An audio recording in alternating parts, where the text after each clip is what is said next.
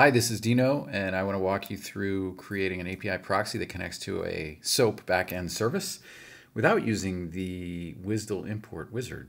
So here I have a website that is providing me some information about a SOAP service.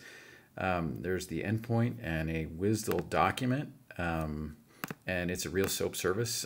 Here's how to use it. There's a bunch of data there, and we also have some examples of how to invoke it. For example, if I want to find books by title, I can put in something like books that have the word truth in it, and I'll see a SOAP response that comes back from that system. So this is out running on the network, and it's available, and it is accessible at this endpoint. All right, so what we're going to do is manually construct SOAP payloads to send to that service using Apigee Edge. So let's start by creating an API proxy. We'll just say it's a reverse proxy. We're not going to import a WSDL, and we're going to call this the library service. And the endpoint, we've already got that. Let's continue on the next step. We're just going to avoid the security stuff because we're not interested in that for this particular demonstration. And we will create that proxy. I'm not deploying it to any environment yet. It's just a blank pass-through proxy that connects into that backend service. So what do we need to do? What I'd like to do is add a couple of endpoints. First is the search by title. And what that's going to do is allow me to get books by title. And the path will be title.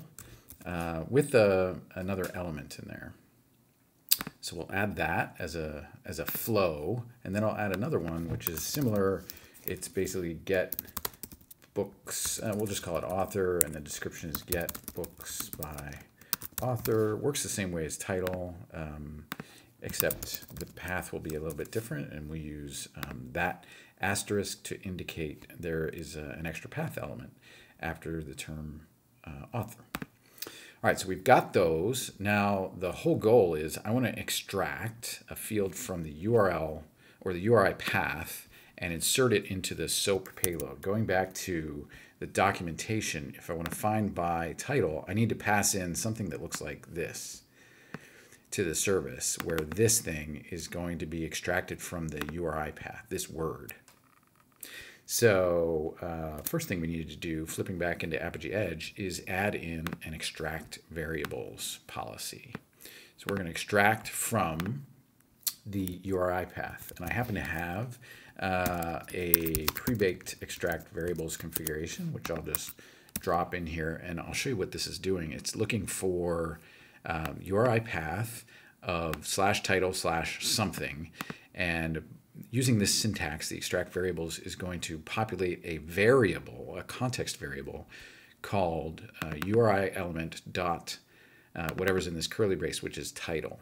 So the thing that I pass on the URL will be put into a context variable. We're going to do the same thing with the author flow. So let's add another extract variables, and we have the pre-baked extract variables configuration there, and so I'll drop that in. So it works exactly the same way. Once we have the variable populated, I'm going to now want to assign the message which contains the SOAP payload. So I'm going to add an assign message policy, and I have that one pre-baked as well. And this is just going to set a SOAP envelope, an empty header, because this is a very simple SOAP service. It doesn't require any headers, the body, and then the SOAP payload. And inside that SOAP payload, I have this variable replacement.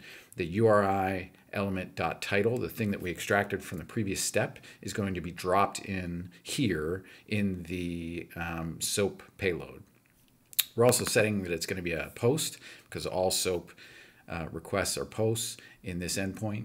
And we're setting the content type. So that's all done in that assign message policy. And we're going to do something similar in the author flow. So another assign message policy. And we have the pre-baked thing, which looks exactly like the title payload.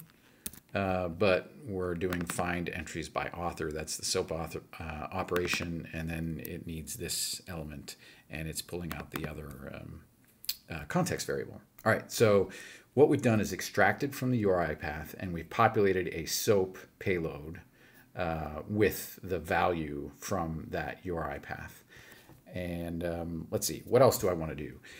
I want to make sure that by default, Apigee does not pass in the URI path on my GET request into the SOAP backend service. Now, by default, Apigee will do that. So what I want to do is turn that off. So in the preflow for the request preflow for the target, I'm going to use another assign message policy, a very simple one that merely turns off that behavior. Set target copy path suffix to false. So now we're just going to get that bare URL. It's always going to be there rather than appending to this URL the path that is passed into the Apigee Edge proxy. One final thing I would like to do in the proxy, and that is convert the XML that is coming back in the response to JSON. So I'm just going to add a step here and add in XML to JSON. So whatever we're getting back from that SOAP service, we're going to convert to JSON, and I'll just leave this the default. And all that, I think, looks good. So we have now created a REST to SOAP proxy that points to an existing library SOAP service and converts URI path elements to elements that will be placed into the SOAP body.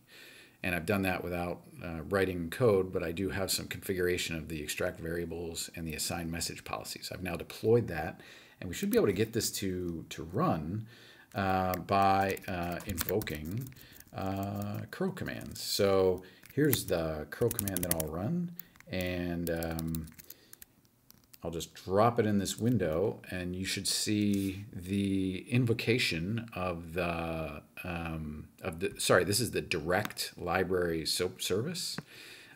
We're passing in the payload find entries by author Smith. So that is the bare SOAP service. But what if we tried the endpoint that I just created? So it's DC test. It's running on apigee.net. The base path is library, and we're looking for, let's say, author, and we'll put in Smith.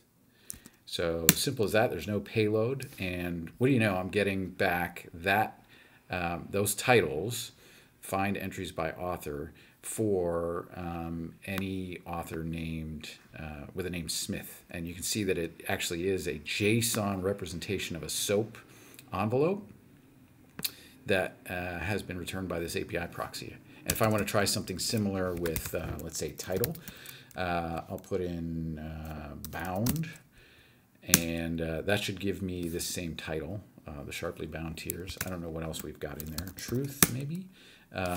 So there's another one. And then we could probably look in author Anna, and we should get a response there. There's a couple of different Anna or Annas in the author database.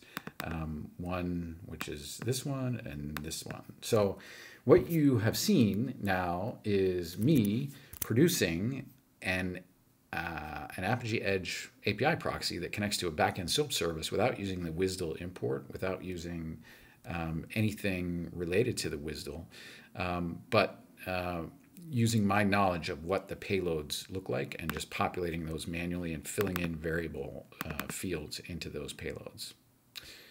That's it.